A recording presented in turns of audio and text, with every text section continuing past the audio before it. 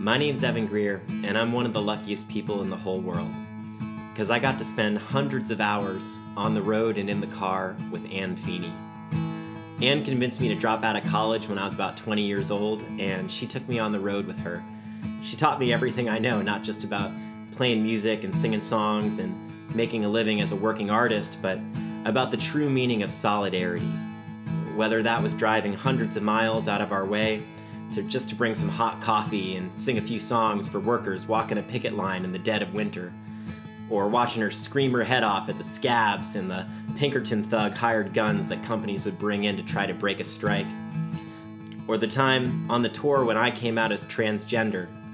We walked into United Auto Workers Hall and I was wearing a miniskirt, and she kind of looked at me like, "You really gonna wear that?" And I kind of looked at her like, "You bet I am." And we got up on that stage together, and you could tell Anne was ready to beat anybody over the head with her guitar if they said two words about me. Because that was who Anne Feeney was. She wasn't just a labor singer, she was a revolutionary.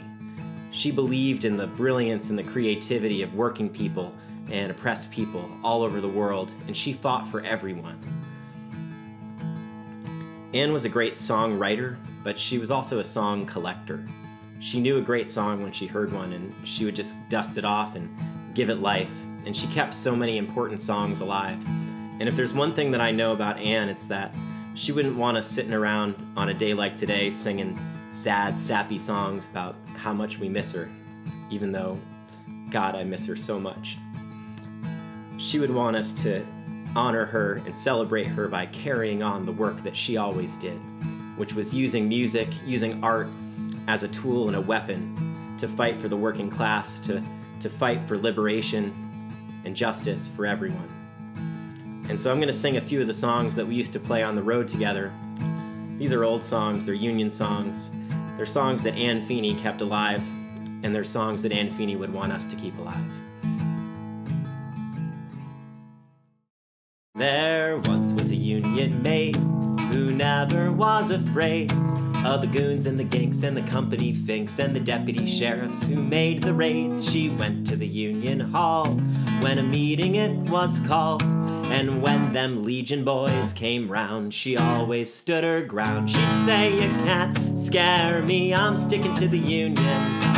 I'm sticking to the Union. I'm sticking to the Union. Oh, you can't scare me, I'm sticking to the Union. I'm sticking to the Union till the day I die."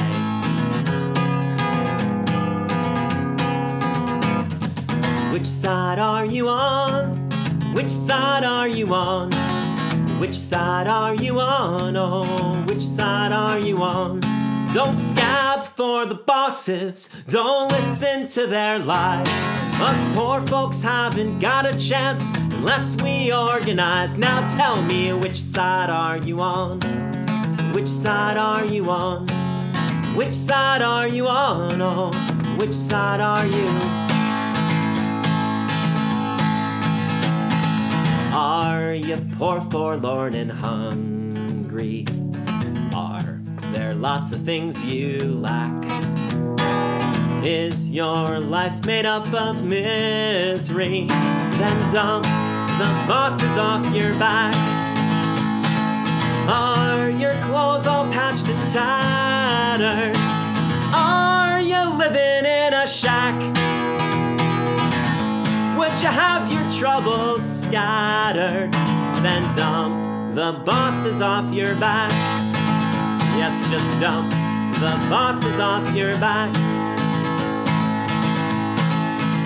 Working folk of all countries unite. Side by side, for freedom we shall fight. When this world and its wealth we have gained, to the grafters we'll sing this refrain. You will eat by and by, when you've learned how to cook and how to fry. Chop some wood, do you good, and you'll eat, and that's sweet by and by, that's no lie. 'Tis the final conflict, let each stand in place. The international working class shall free the human race. Oh, 'tis the final conflict, let each stand in place.